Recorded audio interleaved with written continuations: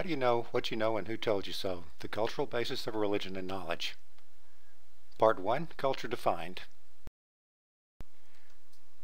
We typically don't realize it, but most of the facts we take for granted in our lives we did not figure out for ourselves. Someone else or society in general told us, and we accepted them as the way it is. In other words, we got it through our culture. This is useful because it allows us to learn more quickly. Without this principle, we would have to learn everything every generation as if for the first time. We would have no advancement in technology, the arts, or anything else. So let's begin with the definition of culture.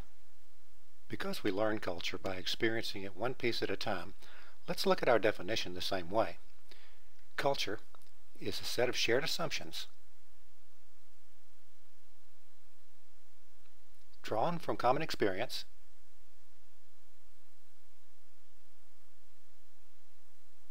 and passed from generation to generation by means of acceptable behavior.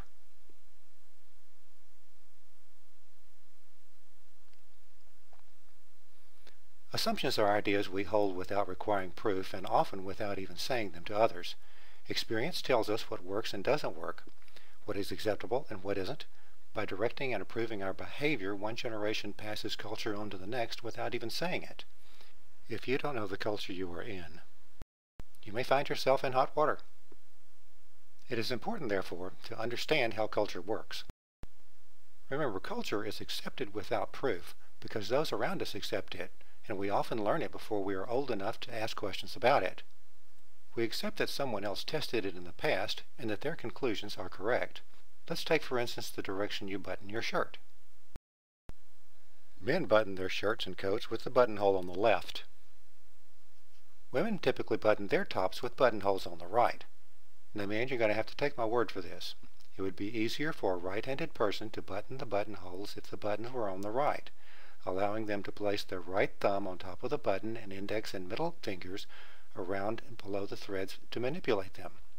But through practice, you have learned to do it better from the left. Why? Because once long ago men learned that if they caught their sword hilt on their coat flap when drawing it,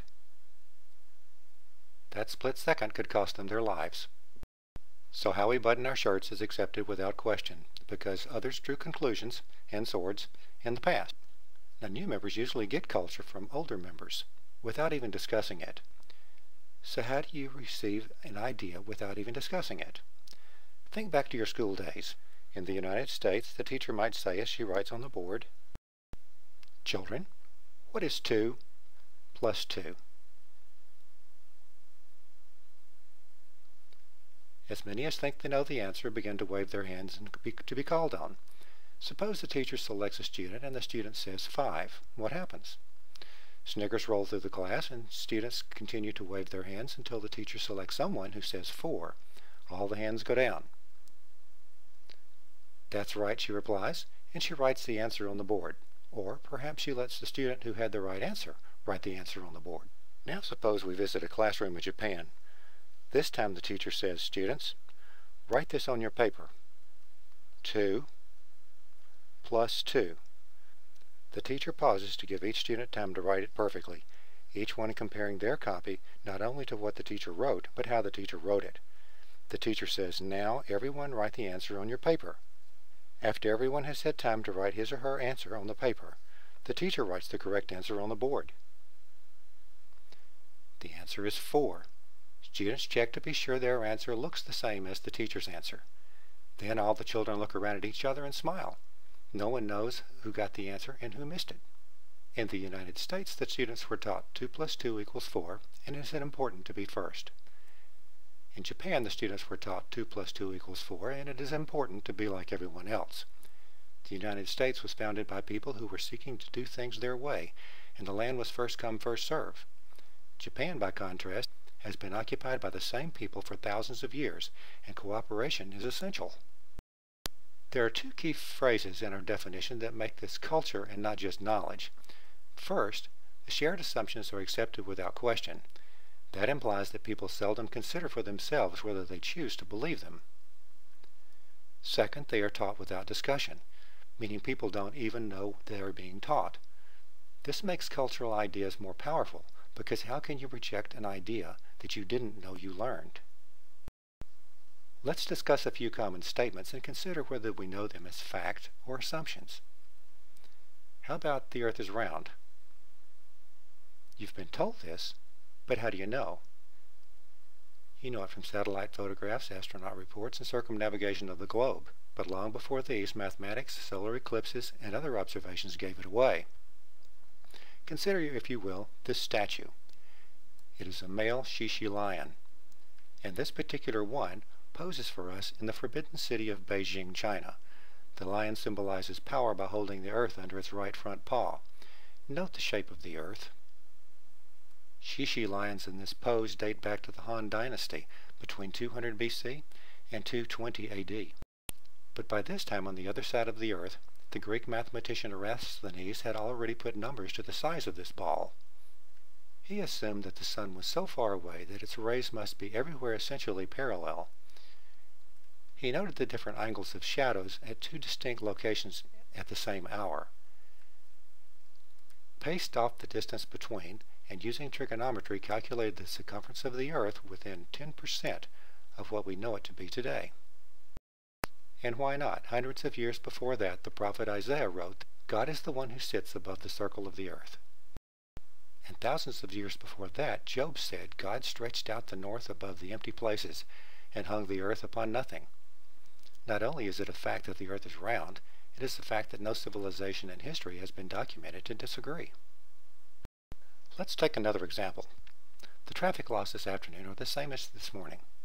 That the laws are the same from minute to minute depend on everyone agreeing to what they should be. We assume that everyone still agrees. Some assumptions are necessary, or we couldn't survive together. Gravity draws objects towards the center of the earth. This is not a human law, but a law of physics. We've tested it with many experiments, and we know it to be a fact. We live in the best country in the world. I hope you each believe that about your country, but it is a matter of opinion, and people of many countries may think the same about their own. Your chair will hold you up. You probably didn't test it when you came in today, but that's because you've tested it or other chairs similar to it with consistent results in the past. This particular chair you may have initially assumed would hold you up, but now you know it for a fact it will. Ideas can easily move from assumption to fact by testing, but we can also mistakenly move them to our category of fact simply by familiarity. Life today evolved over millions of years from one single life form. It is a fact that fossils contain evidence not only of living organisms, but also organisms that do not currently exist. It is a fact that a great variety of plants, animals, and microbes fill the earth today. But how they got here is not scientifically verifiable. Science can only test how things work by experiments repeated under controlled conditions. Anything about past one-time events is only inferred based on facts combined with assumptions. The statement may or may not be true, but it can only be inferred from a certain narrow set of assumptions. It is not a fact in and of itself.